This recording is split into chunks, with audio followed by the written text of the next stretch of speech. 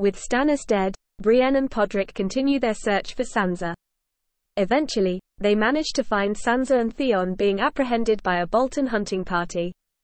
Brienne kills most of the soldiers on horseback, then knocks one off his horse before slitting his throat.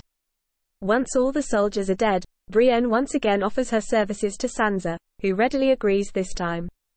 Later, while making camp, Brienne informs Sansa that Arya, who she comments on looking far less ladylike than Sansa, is alive, though she was unable to find her after defeating the Hound. After resting, Brienne and Podrick accompany Sansa to meet Jon at Castle Black. However, Theon decides not to travel with them and instead to return to his family in the Iron Islands, the group allowing him to take a horse for travel.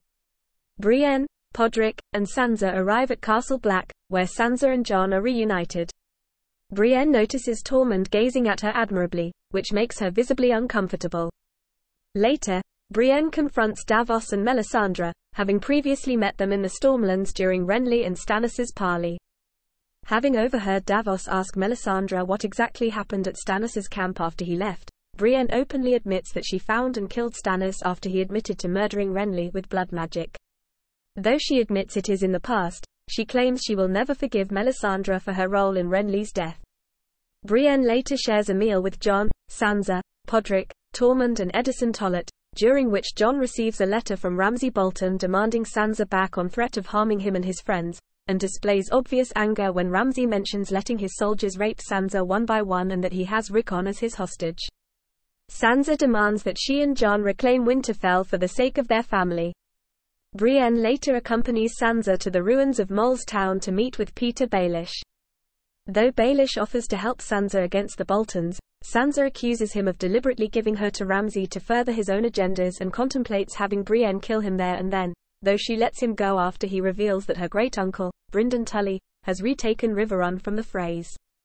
At a war council, Brienne listens to Jon, Davos, and Sansa's strategies for their upcoming war with Ramsay, and is visibly concerned when Sansa claims she learned of Brynden's victory via one of Ramsay's messages. Sansa tasks Brienne with locating Brynden and recruiting him to their cause, though Brienne expresses concern at leaving Sansa, trusting Jon to protect her but remaining wary of Davos and Melisandre, who helped Stannis kill Renly, and Tormund, whose admiration of her has left her uneasy. When Brienne asks Sansa why she did not trust Jon with Baelish's information, Sansa does not answer.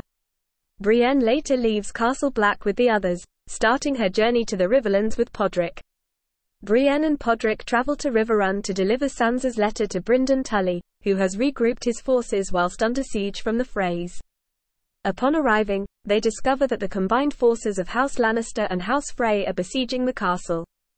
Soon, they are surrounded by several Lannister horsemen. Brienne tells them that she has come to see Sir Jaime Lannister and to tell him I have his sword. Jaime and Brienne meet discreetly in a tent. While Brienne has found Sansa, their situation is complicated by a bounty that Cersei has placed on Sansa's head. Brienne tells Jaime that she has come to secure Brynden's help in seeking reinforcements for her campaign to retake Winterfell from the Boltons.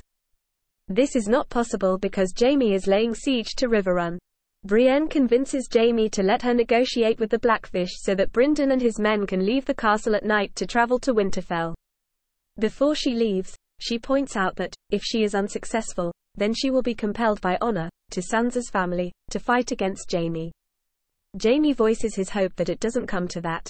She then offers Oathkeeper back to him, stating that it was given to her for a purpose, and that purpose has been fulfilled. Jaime tells her to keep the sword in order to continue to fulfill the oath it was named after. Brienne fails to convince the Blackfish, but in the end, the castle is taken with him as the only casualty. Just before he goes off to meet his death, the Blackfish puts Brienne and Podrick into a rowboat in a secret escape tunnel. As Brienne and Podrick row quietly away in the dawn, Jaime sees her from the castle. She meets his gaze as they both wave a quiet farewell,